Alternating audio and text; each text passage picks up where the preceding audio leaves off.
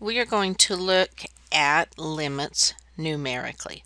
So let's look at a function f of x equals x cubed minus 8 over x minus 2, and look at a table of values that we would get as we substitute various x values in this function. So first we're going to approach 2 from the left using 1.9, 1.99 and so forth, getting closer and closer to 2, and we see that these function values appear to be approaching the value of 12. Now we're going to approach x equals 2 from the right, so we start at things greater, 2.1, and then get closer and closer and closer to 2, and we see that the function values again appear to be approaching 12. So we would say the limit as x approaches 2 of this function is 12 by looking at these values.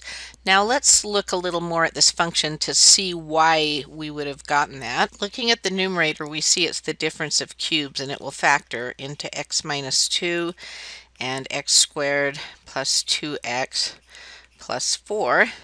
This is over x minus 2. We could reduce, and we see we have a quadratic factor, x squared plus 2x plus 4, and we know the graph of that would be a parabola. In fact, if we went to some kind of graphing software and asked to graph this function, we would get a parabola. Now this graph is not accurate for this function because we know from our function that the 2 is excluded from the domain because that would cause our undefined dividing by 0. So our original function's domain x cannot equal 2. That doesn't show up here on our graph, but here's our graph of x squared plus 2x plus 4, which is an equivalent function with the difference of these functions have different domains. Let's get a little closer on the graph to x equals 2. And we can see that we are approaching a function value of 12. As we approach from the left or the right, we're approaching this value of 12, but to make this accurate, there should be a hole at 2. So the function does not exist at x equals 2, but the limit as x approaches 2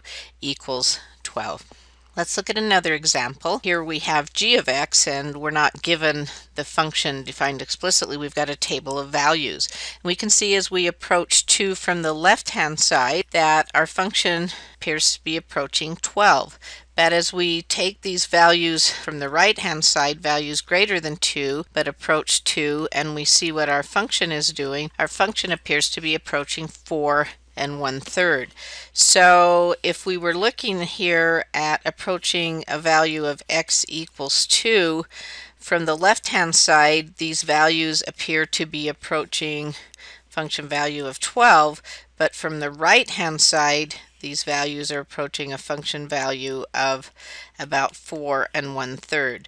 Therefore, if we have the limit as x approaches 2 of this function, we say it does not exist, and that's our abbreviation for does not exist, because the left-hand limit does not equal the right-hand limit. Let's look at another example. Here we're going to see if we can see from a table of values about the limit as x approaches -5 of g of x.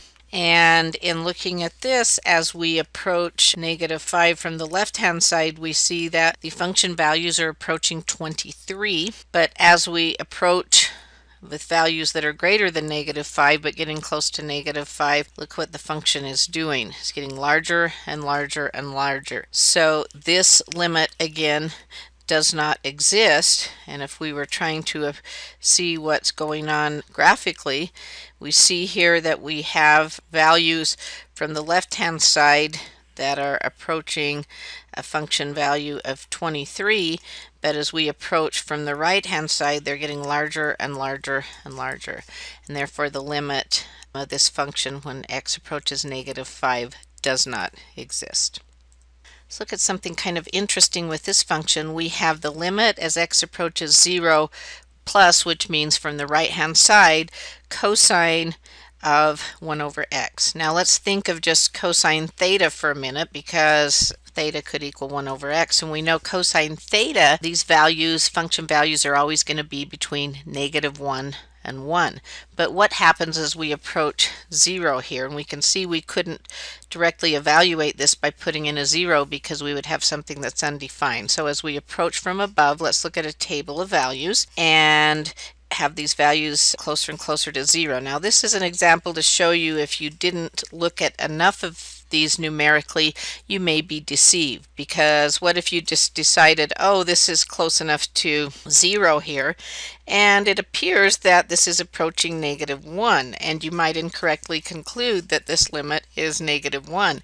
But you can see what happens as we keep going. This value is close to 1, this one's close to -1, this one's about -1/3. So what happens is this is actually all over the place between -1 and 1, and as you get closer and closer and closer to 0, this oscillates over shorter and shorter intervals, oscillates faster and faster and faster, but it never does get closer and closer and closer to one specific value. It continues to oscillate between -1 and 1. So therefore we say again, the limit does not exist.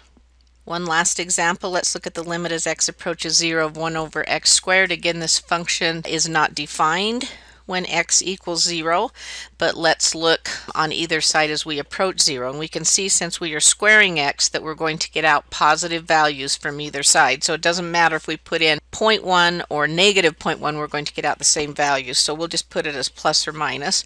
So we're going to let our x values get closer and closer to 0 from both the positive and negative side, and as those values approach 0, we look to see what the function is doing, and so we can see why this would be the case, that these are becoming larger and larger and larger, because if we took this function and we put in 0.1, that's 1/10, and we squared that, we can see by the time we square it and simplify that we would get 100.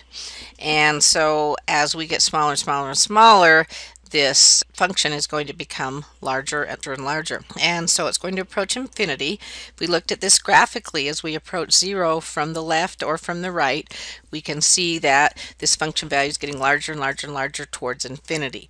Now from the left hand side and the right hand side, we are approaching infinity. If one was positive infinity, one was negative infinity, that'd be a different story. We're going to talk a little bit more about infinite limits in a later section, but though the limit doesn't exist, we say it equals infinity to signify the fact that from both sides it is heading towards infinity.